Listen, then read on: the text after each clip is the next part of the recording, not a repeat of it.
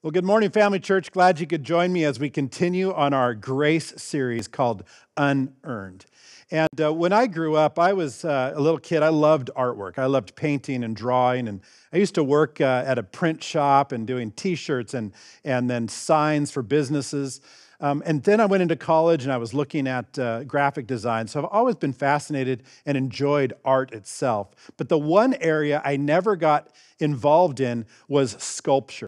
And so when I look at a sculpture like from Michelangelo, that he would take a full stone, a big hunkin' piece of stone, marble or some rock, and then carve out of that an image like this in one solid piece, it just blows my mind. Because you see things like 3D printers today and lasers that can carve and cut, but this is a guy with a bunch of hand tools by hand, and out of this stone emerges really an amazing figure. In fact, one of the quotes from Michelangelo, he said this, he said, "Every block of stone has a statue inside it, and it's the task of the sculptor to discover it."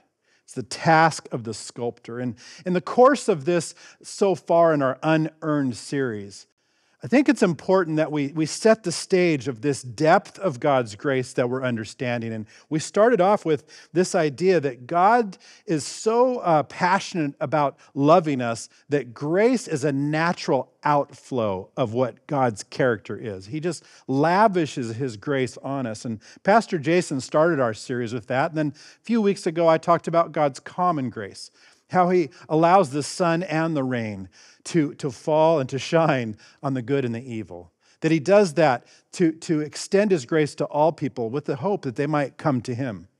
And then Pastor Drew, he walked us through saving grace, that moment in time where Jesus came, died on the cross, rose again, defeating death and sin, and offered that for you and me, the opportunity to receive saving grace. And last week, Pastor Jason just knocked it out of the park of really driving down into the identity of Christ, that we hold Christ's identity. And it's such a powerful message. If you've missed any of this, I encourage you to go back and get caught up. Because all of that drives us into today's topic. As we look deeper at grace, I have to start somewhere because the grace moment that we're going to be walking through, or the grace perspective, really starts here in Luke. It says this, that if you then, though you are evil, know how to give good gifts to your children, speaking of you and me, we love to give gifts to our kids. It says, how much more will your Father in heaven give the Holy Spirit to those who ask? I want to talk about the gift of the Holy Spirit, the grace of the Holy Spirit, but there's a work that the Spirit wants to do in you and me as followers of Jesus. And that work we refer to as sanctifying grace. And so today we're going to be looking deeply at what sanctifying grace is and how the Holy Spirit works through us and with us. And we continue to put this idea down that you don't outgrow grace. The saving grace moment in your life as a Christ follower was not the end of God's grace in your life. In fact, the second part of this, you don't outgrow grace. In fact, grace is how you grow. And this message today, sanctifying grace, is, in my opinion, the message of the work that God is doing, the grace he extends over us daily and in us by the Holy Spirit to grow us into his image. And so this is an important topic we're going to get into today. I want to just lay the stage a little bit. Sanctifying, that word, or sanctification, is the idea that once you're in Christ, you have been set apart. You have been set apart and made holy. And we talked last week about the identity in Christ, that you were seated in the heavenly realms. I think this is a critical piece for us to understand, because what I want you to hear today is that God is not making you who you will be someday. That's not what he's doing. His sanctifying process is not making you who you will be someday, but in fact, he's transforming you into who you already are. See, if you're already placed in the heavenly realms, if you're already a citizen of heaven, if you're already adopted as a son or a daughter of God, he then says, I'm not content to just redeem you. In fact, I'm going to transform you into who you already are. And that's the process we're going to walk through today, looking at sanctification. So if you want to open up to the book of Colossians with me, I'm going to read to you. And I'm not going to put it on the screen right now. So if you don't have your Bible or an app where you can look at that, just listen. I just want you to hear the Word of God as the Apostle Paul lays a groundwork for our topic today. So starting in verse 1 in chapter 1 in Colossians, the Apostle Paul of Christ Jesus by the will of God, and Timothy our brother, to God's holy people in Colossae, the faithful brothers and sisters in Christ, and now to us as well today, grace and peace to you from God our Father. We always thank God, the Father of our Lord Jesus Christ, when we pray for you, because we have heard of your faith in Christ Jesus and of the love you have for all God's people, the faith and love that spring up from the hope stored up for you in heaven, and about which you have already heard in the true message of the gospel that has come to you. In the same way, the gospel is bearing fruit and growing throughout the whole world, just as it has been doing among you since the day you heard it and truly understood God's grace. You learned it from Epaphras, our dear fellow servant, who is a faithful minister of Christ on our behalf, and who also told us of your love in the Spirit. For this reason, since the day we heard about you, we have not stopped praying for you. We continually ask God to fill you with the knowledge of his will, through all the wisdom and understanding that the Spirit gives, so that you will live a life worthy of the Lord and please him in every way, bearing fruit in every good work, growing in the knowledge of God, being strengthened with all power according to his glorious might, so that you might have great endurance and patience, and giving joyful thanks to the Father, who has qualified you to share in the inheritance of his holy people in the kingdom of light. For he has rescued us from the dominion of darkness and brought us into the kingdom of his Son he loves, in whom we have redemption for the forgiveness of sins. That's a fast flyover reading of a powerful message and a powerful passage that I believe directs us right into this moment today, where I want to walk you through the heart of God and what he is trying and dearly desiring to accomplish in you as a follower of Christ, and calling others into receive the gift of grace, the gift of salvation, but then to walk with him in a journey. And so I want to go ahead and let's look at the text a little closer, and let's pull out some points that I believe really stand out to me. But also, if you understand this idea of sanctification or sanctifying grace, there's lots of books written on this. So we're going to take a lot of information and distill it into just a few real clear, I believe, key concepts in the construct of sanctifying grace. So let's look at the text here. It says, we always thank God, the Father of our Lord Jesus Christ, when we pray for you, since we heard of your faith in Christ Jesus and the love that you have for all the saints, because of the hope laid up for you in heaven. Of this you have heard before the world of truth, the gospel. And we start here with this key concept that your faith in Christ is what is redeeming you. It has redeemed you, your faith. In fact, we talked last week that God is pleased with you if you are in Christ. So as you're going to read this idea that your faith in Christ is what pleases God. And when he sees you as a child, he smiles when he thinks of you. If you are in Christ, he smiles. And he lavishes this on you and says, hey, there's a hope for you laid up in heaven. You've been seated in heaven. You're a citizen of heaven. And this hope is here for you. So use that to be encouraged, to continue in your journey as you pursue God. And then it says, this gospel which has come to you, as indeed the whole world, it is bearing fruit and increasing. The gospel is expanding, as it also does among you since the day you heard it and understood the grace of God in truth, just as you learned from Epaphras, our beloved fellow servant. In this first piece, I want you to understand the key concept that starts off the sanctifying grace. And so we'll start here with an inward transformation. So the first thing I want you to know is there is an inward transformation that took place. The moment that you said yes to Jesus, that you called upon in repentance and sincerity, said, I trust in you. I trust you for my life. I trust you, God. That you are, in a moment that happens, you are transformed. And we read through Scripture topics and concepts We hear scriptures that tells us that you're a new creation, that at that moment the old is gone and the new has come. That no longer are you who you were. You are now placed in the heavenly realms. We've learned, of course, that this is that moment, that inward transformation when the Holy Spirit comes to dwell in you and you receive a new identity. As I talked about, you've been set apart. You've been redeemed. You've been given this adoption picture of now grafted into God's family. And the word that we often use at this key moment is justification. It basically just says that you're made righteous in God's sight when you're in Christ. So when he sees you, he sees the righteousness of Christ. It's a powerful, powerful moment. And we can't just race away from that. What we have to understand is, if you look at this picture, this is, marble. And this idea, they take a big chunk and they set it apart. I just think that, to me, it just makes sense. That they grabbed this stone, and Michelangelo said, look, in that stone, there's a statue waiting. There's an image in there. And God grabs us from amongst the masses, places us in the seats us in the heavenly realms, and begins to say, now, it's time. I want to do something in you that I have planned since before time began. I want to do a good work in you, and I want to do a good work through you. And so this inward transformation is this moment in time, and then God says, and now let's begin a journey together. And so as we go into the passage, we look at the next piece.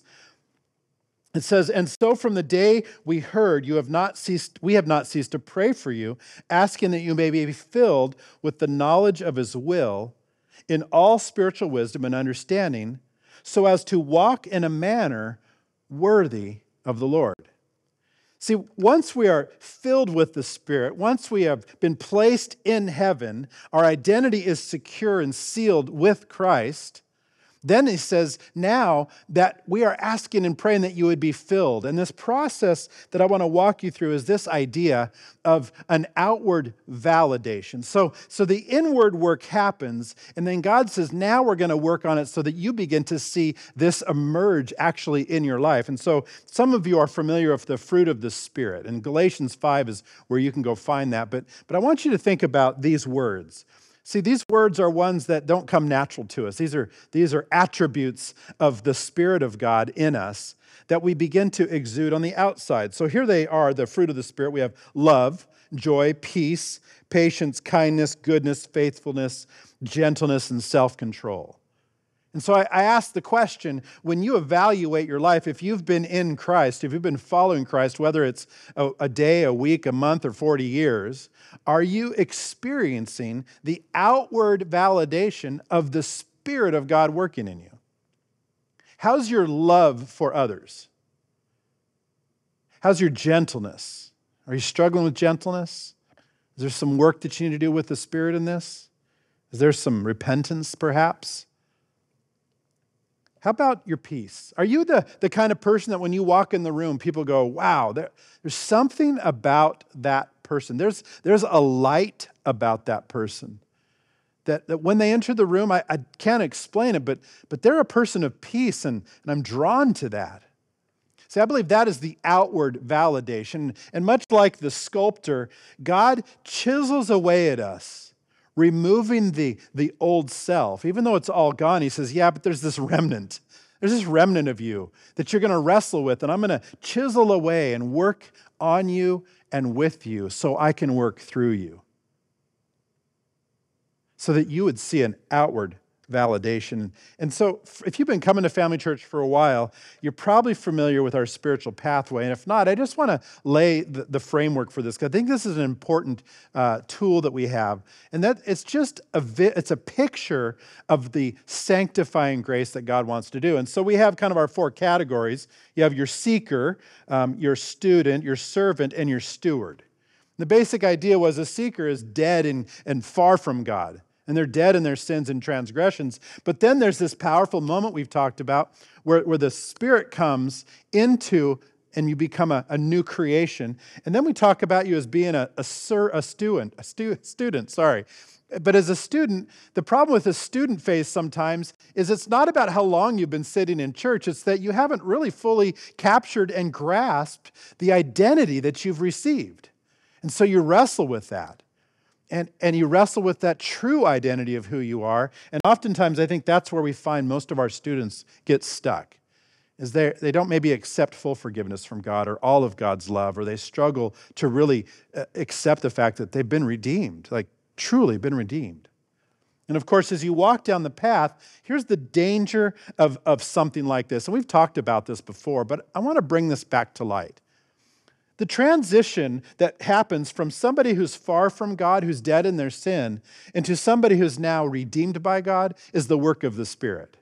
The Spirit is the one who is at work, who opens our eyes, who allows us to understand what God is presenting to us. And the other part is that each one of these arrows, or the transformation that happens, is all a part of God's plan in our life, and it's all Spirit work. See, oftentimes what happens is people gravitate to things like this and they go, oh, finally, there's a plan that I can follow and do a bunch of things so that I could be more like God. And there's kind of the two pitfalls here. We have the couch and the treadmill. So those who maybe look at this and they understand perhaps the Spirit of God desiring to work in them, so they go to the couch and they say, all right, I'm now in Christ, and man, I got it. I'm going to heaven. Thank you, God, for that. And now I can't wait to see what you do. And I go to the couch, and I sit down, and I hang out, and I wait, and I wait, and I expect you to do something great. And God says, yeah, it doesn't quite work that way. You see, there's a work we're going to need to do together. In fact, there's this thing called obedience, and there's lots of pieces that I'm going to call you to. Surrender and repentance and to seek forgiveness of others. And there's a lot of things that I want to work with you on. So the couch idea doesn't work so well, because if you just sit on the couch, it's going to be really hard to move forward. It's stationary. But then there's the other danger. There's the treadmill. And some people look at this and they go, oh, finally, this makes sense. I'll get on the treadmill and I'll read my Bible and I'll serve and I'll give and I'll help people and I'll love people and I'll attend church regularly. I'll do all of these wonderful works. Thank you. I'm so glad that now, so a steward is somebody who gives graciously with their money. Good, I can do that. A steward is somebody who every day gets up and begins with prayer. God, help me. Oh, I can do that. And then they forget that all of this work is all the Holy Spirit work. That, yes, we're to read God's word. Yes, we're to be in prayer. Of course, we're to be giving generously, but that's in cooperation with the Spirit of God. And the funny part about the spiritual pathway is you can't look forward and say, I can't wait till I'm like that. Because that's the work the Spirit does with you. But you can look back and say, look at where I've come from. Look where I've come from. I'm amazed at what God is doing. And it reminds me of a little bit of my spiritual journey. When I came to faith 25 years ago, when I really, truly understood who Jesus was, I can remember this awkward moment in my spiritual walk where I went and I put some music on that was some of my favorite music. And I can remember sitting there going, wow, I used to love this, and now I'm concerned.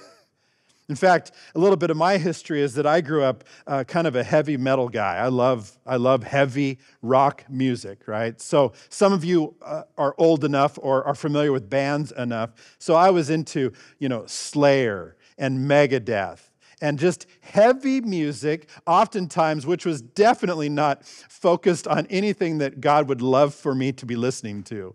In fact, if I really reflect on it, it was as if the music I listened to was showering me with darkness and death as opposed to life-giving light.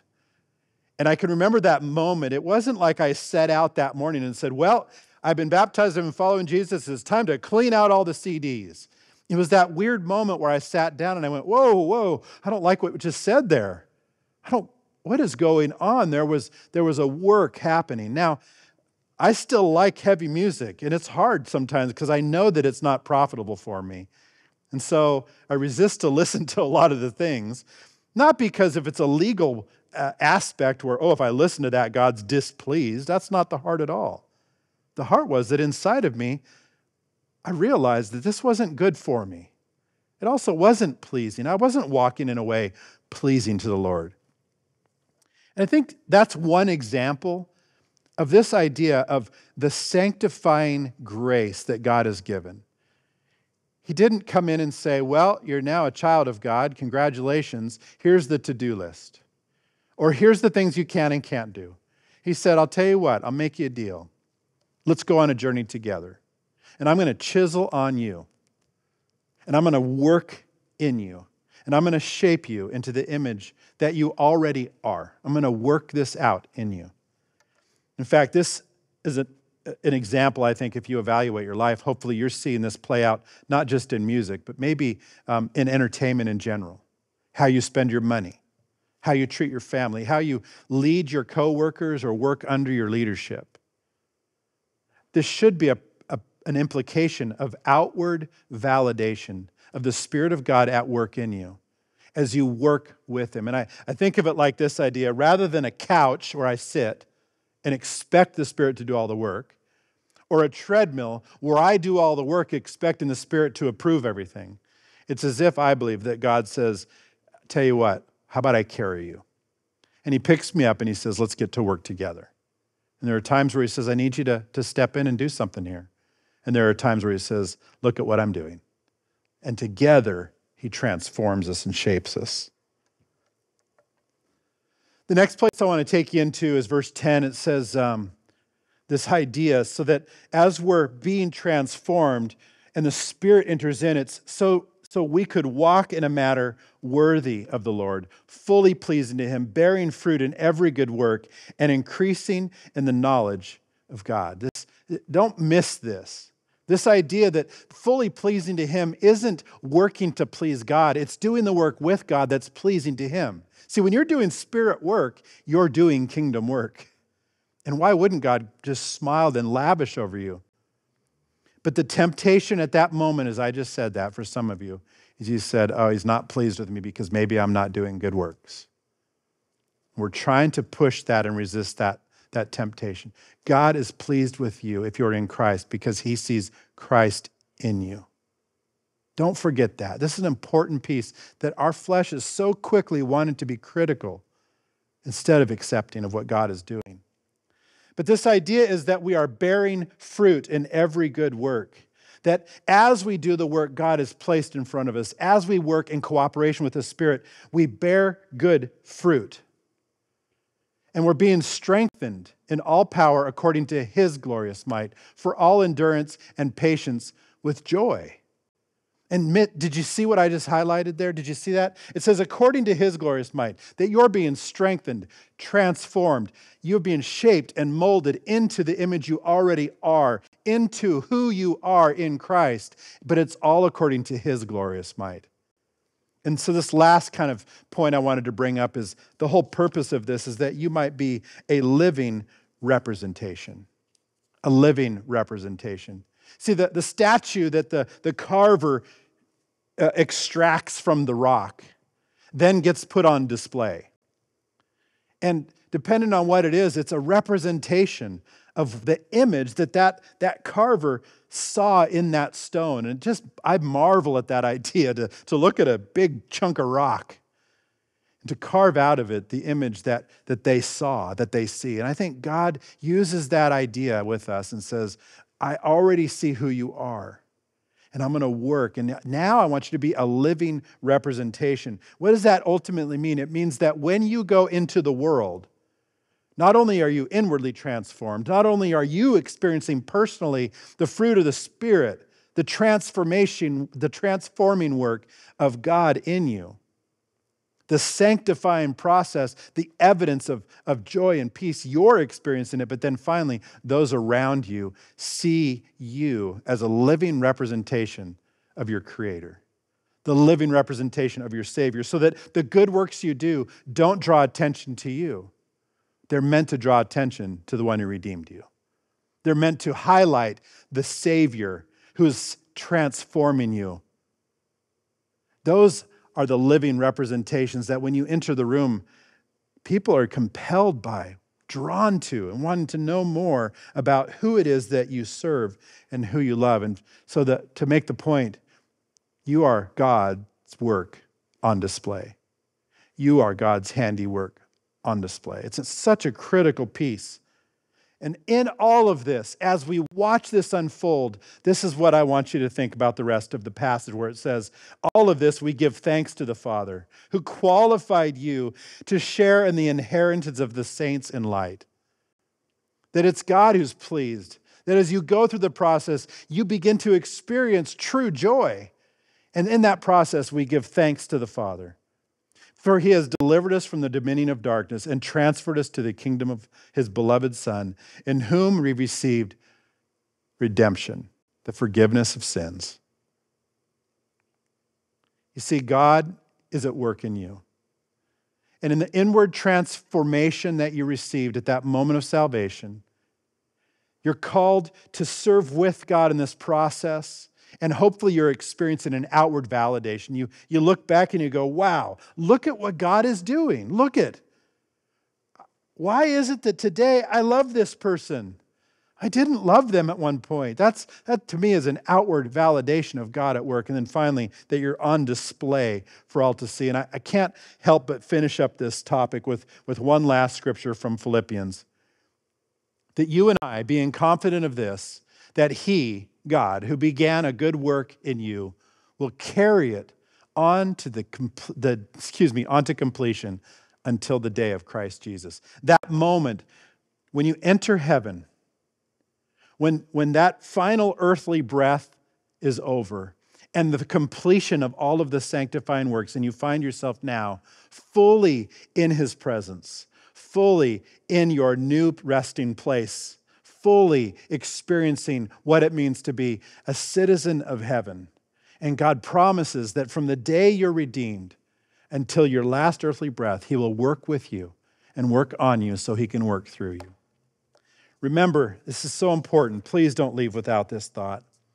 God is not here to make you into somebody you will be. He is transforming you into somebody who you already are. You're a citizen of heaven if you're in Christ.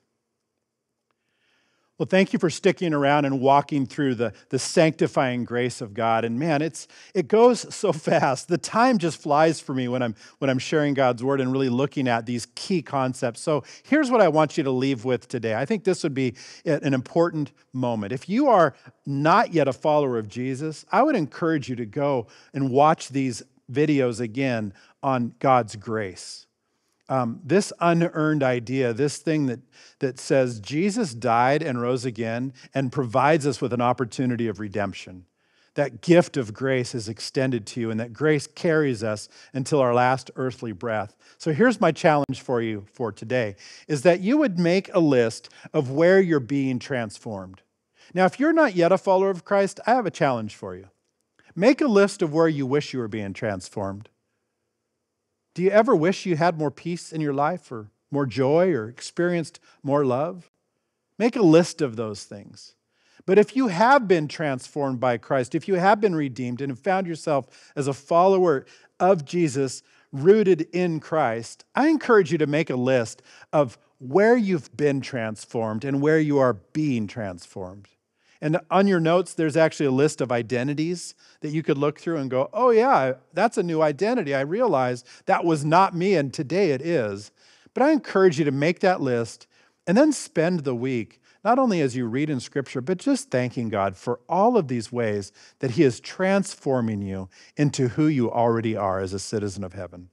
Of course, I want to keep challenging you to begin your day with prayer, to look and to listen around you, to find out who's in need of the spiritual conversation, who's asking questions about their identity. And then, of course, eating. The easiest way to get involved is, hey, you want to come over and eat something together? Or, hey, want to have a cup of coffee? I'd love to share with you and just get to know you. So encourage you to be a blessing to your community. Let's take a minute. I'd like to just pray over you as wherever you're watching from. Let's just pray together. Yeah, Father God, we thank you so much for sanctifying grace, that grace that you extend to us, that you lavish us with, that you promise in the redemption to carry us and change us into who we already are. God, thank you for that amazing gift. I pray for each person watching today that they would begin to accept and receive, to begin to experience and to live out what it means to truly be in Christ. Thank you for your grace. It's in your name we pray. Amen. Thank you guys for joining me. Looking forward to seeing you in the weeks to come.